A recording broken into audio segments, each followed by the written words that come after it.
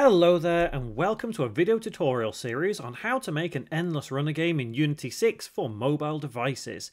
This video tutorial series will guide you through everything you need to know to use Unity 6 and make a game, and I'll even provide you with all the scripts and the assets for free in every video if we use any. Remember to subscribe and click the notification bell to stay up to date with every tutorial upload. Feel free to leave a comment and drop a like. The game we'll be building will be designed for mobile platforms but can easily be built for PC and other platforms too. So who is this tutorial series for? Well, it's going to be for newcomers who want to create an endless runner for a mobile device, and people who are new to the game development world, maybe have just picked up Unity 6 and are looking to get started with it and to see if it's the right engine for you. I will take you from a beginner level to an intermediate level by the end of this tutorial series.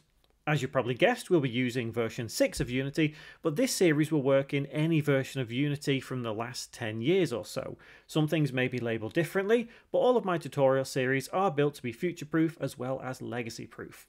So this first tutorial will explore how to get Unity on your PC, we'll explore the hub, we'll get acquainted with the engine interface, and we'll start inserting game objects into the game. So first and foremost, how do we get Unity as an engine? Well, easy. Go to unity.com. Click on Products and then click on Engine.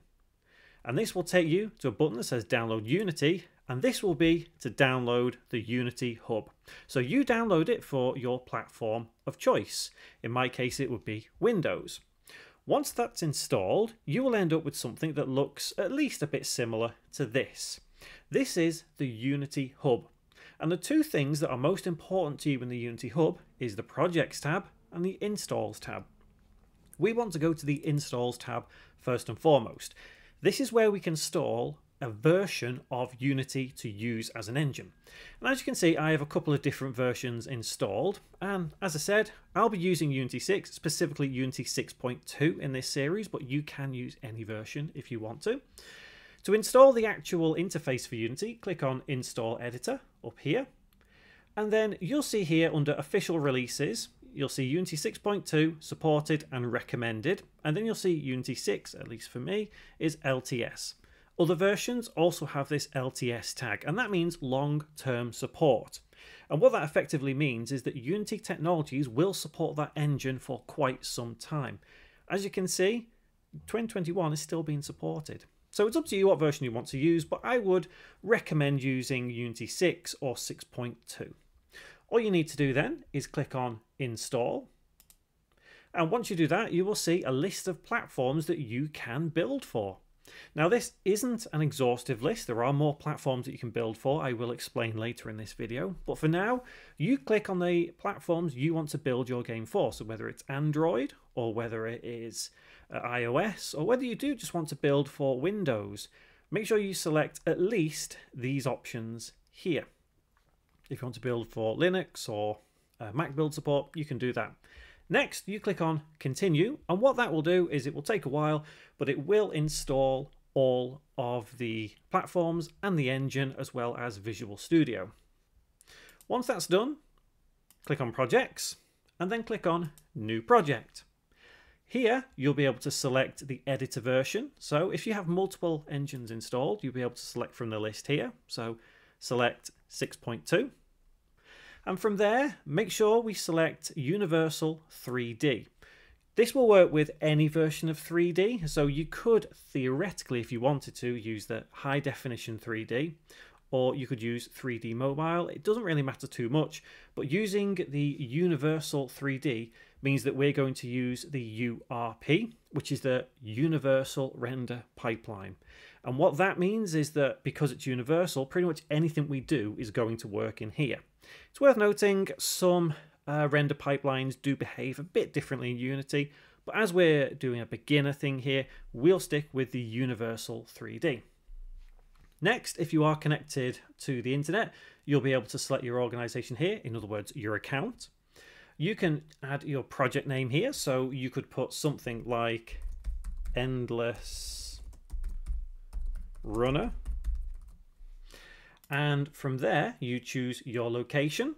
So save it wherever you want to. You could use version control if you want to. There's no point at this stage. After that, once you've selected those, click on create project just down here. Again, it will take a couple of minutes to put it together, but once it's done, you should have something that looks like this. This is the default Unity layout. And we'll go through the things that we need to know about at this point. I won't go through everything because there are some things in here that we just won't touch whilst building this mobile endless runner. Let's start with the hierarchy.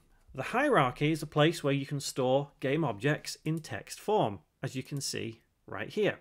So we have a main camera, we have a directional light, and a global volume. And you'll notice as we do this that they do get selected in this place right here, and this is the scene view. What is the scene view? This is the visual representation of where your game objects are. So for example, we click on main camera, this is where our camera currently is. So if we double click on the hierarchy, it will focus on whatever object we've just clicked on. Now we can use our mouse in the scene view to zoom in and zoom out. And if we hold the right mouse button, we can pivot around on the spot. And if we hold the middle mouse wheel, we can pan around. And obviously the left mouse button would be able to click and select objects. The next tab along is the game view. This is a way of playing whatever we've built in Unity in engine. We don't need to build the game to play test it. We can literally play it in the engine. The animator you may or may not have. We'll come to that as we need it in the series. We probably will need it, but it's not important right now. Long story short with that is it controls animations. So the two most important things in this section are the scene and the game. Scene, build the game, game, play the game. Over here we have the inspector panel. And what the inspector panel is it gives you detailed information about a game object. And a game object can be pretty much anything in the scene view, whether it is a camera, whether it is a model, whether it is just a cube. That is a game object. And you'll notice as you select different objects, everything on the inspector panel may change, but not everything. You'll notice each one has this transform component. By default, every game object in the scene view has to have a transform component because it has to be told where it is, the position, which way it's facing, the rotation, and also how big it is, which is the scale. Every object needs this. The other things in here, for example, the camera, if we go to directional light, the light, these are known as components, and you can add and remove components from game objects as and when you need to. For example, this directional light has a light component because it needs to be told to shine a light and do all this with its lighting. The camera has a camera component because it needs to be told that this is what you see, this is the game. Now you're not restricted to what components you can have on game objects, but there is no point having a camera component on a cube if the cube is just a ground. So you've got to be careful of what components are added to what game objects. But we'll go through components more as and when we need to. Down here we have the project window, and the project window is where you can effectively store all of your assets. And what can assets be? Anything. They can literally be anything in your game. They can be a texture, they can be a material, they could be a model, they could be a script, a sound file. Anything that you use to build your game is an asset, and you store them in folders down here. Make sure you keep everything neat and tidy. The next window along is the console, and the console is a way of debugging and telling you errors that have occurred in your game. For example, we've written some code. There is an error in that code, but we can't figure out what it is. The console will give you an indication of where the error is and what the error is as well, which helps you establish what you can do. Animation tab kind of functions in tandem with the animator tab up here. Again, they're not too important if you don't have them at the moment because we will be working with them a little later on in this series. But effectively, the animation tab is a way of creating quick, simple animations in Unity. So that is an overview of the actual engine that we'll be using. This is the default layout. One other thing I do want to show you before we continue further is if we go to File and go to Build Profiles, we can see that currently we are building for Windows. I'm going to continue building for Windows now, even though we're building this for a mobile device, i.e. for example Android, we're going to continue building in Windows. So anything you build for a specific platform can be built and ported to any other supported platform in Unity. So if you do want to build this and start with Android, you could effectively port this to PS5 if you have the license. And this is where the other platforms, they didn't appear when we had the option to install Unity. You need licenses to build for PS5 or PS4. The other ones, it's just because they're not loaded in, so the module doesn't exist. That's why they are grayed out, because these are the only ones I installed. So either way, if you want to switch your platform to Android now, you can. You can effectively select Android and then click on switch platform. But I'm going to keep it as Windows for now, because before we get to the actual mobile game file, we'll be testing it in Windows anyway, and we can port it at the end. So let's carry on as we are. So the last thing we want to do with the interface is have a look how we can actually change this to be more representative of what we're doing. The tabs that we have here can actually be moved around. So if we want this game view to not be there, we can actually drag and drop it over here next to the inspector panel. Or we could drag it and be its own game object in the middle of the screen. We can expand it, make it almost full screen, and we can close it down, and we can put it back right there. And it's the same with any tab. We could effectively move the console up here if we wanted to, or make it its own object. Let's put it back down here. So because we are going to be building this for mobile devices, we kind of want the aspect and resolution of the game view to be more representative of a mobile device. So let's take this game tab and let's move it over here and snap it to the side there, and let's expand it so it looks like that. Now you can see that, yeah, there are some, not problems per se, but things are squeezed down a little bit. You can move things around, change things, squeeze them a bit more. I guess it's entirely up to you how you want to kind of work around this. If you want to work with this same layout as what I've got here, that's absolutely fine. If you want to bring your game view and snap it here and close your hierarchy and build it here, then that's fine. I'm probably going to stick with this view during this series. Final thing we'll do is drop down this navigation and close it down here, because we don't want that blocking up too much of the scene view at the moment. So we've got to grips with what all of this means within Unity and what we can use it for. So the key and core component of any game that you build for the first time is based around game objects. What's a game object exactly? Well, for us in this initial tutorial, it's going to be the ground. So let's go to game object, let's go to 3D object, and let's go to cube. You'll notice as soon as you add it in, you'll get something over here in the hierarchy, and it will give you the option to name that cube. I'm going to call this track 1. Now the reason I'm calling it track 1 is because this is going to be a lane that we're going to run down. So we're going to have some like train tracks running along that we can run along, the 3 different rows, and this is going to be the first row. And if we look at our camera now, we'll start seeing things appear here in the game view. We need to set this position up here as 0 and 0, and you can see already our game is taking shape. Yes, it's just a cube, but it is taking shape.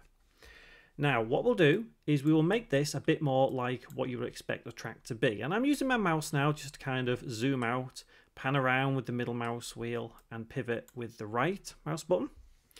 And we'll make this longer. So if you notice, we have a blue arrow here, a red arrow here, and a green arrow here. So green represents Y, red represents X, and the blue represents Z. So we'll increase the Z axis so it makes it longer. Let's put that as 20.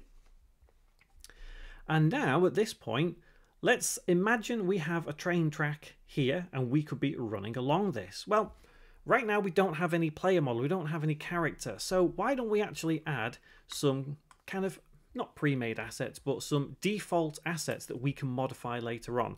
We just need to imagine building this up in blocks, and then we can add things later on. So if we go to game object, go to 3D object, and go to cube once again, you'll see here in the game view we have another cube there. But let's set the position to 0, 0, 0 once again, and you'll see it does intersect. Next thing you'll want to do is hold down Control and then drag the green arrow upwards, and you'll notice that it snaps it up by 1. So now instead of 0, 0, 0 on the position, it's 0, 1, 0. So this is going to function primarily as our character that will move. And yes, it is just a cube for now, but all games have to start somewhere. So holding control again, let's move this using the blue arrow and move it backwards towards the camera. And you can see on our game view that it happens all in real time. So let's place the cube here at 0, 1 and -7. And if I pan the camera around now and look down, we could imagine this being our character, whether it's a model of somebody running, some train tracks on here and some stone, and then that moving forward. That would be essentially how we start our game going. So what we'll do now is, because we didn't name this object before we started playing around with it, the option to rename it has disappeared. So what we can do is on cube, right click, and you can go to rename, and we'll put player, like so. And at this point, you can see the objects really are taking shape. So I'm going to zoom out a little bit there. And I think this will end up being a little bit longer. But all of this now effectively means that we're starting, even in this first tutorial, putting the game together. And that is the key thing, because next tutorial, what we're going to do is we're actually going to start coding straight away. And honestly, it's a lot easier than what you think. What we'll be doing is we'll be taking this imaginary player character and we'll write a code that will allow it to start moving or start running already, so we can see some actual gameplay inside the game. Because if we were to press play now, we'd see absolutely nothing, because nothing can move in the game. You have to give Unity a moment sometimes just to kind of build what you have put together, and it doesn't usually take too long. But effectively, like I say, coding is not too difficult. It's something that we can go through with methods and variables. And honestly, if you ever get stuck with coding, you just take it one line at a time, because genuinely it's not that difficult. It slows a lot of people down because they think it is difficult when coding, but honestly, it really, really isn't. So remember to subscribe and click the notification bell to stay up to date with every tutorial I upload in this series, and I will see you next time.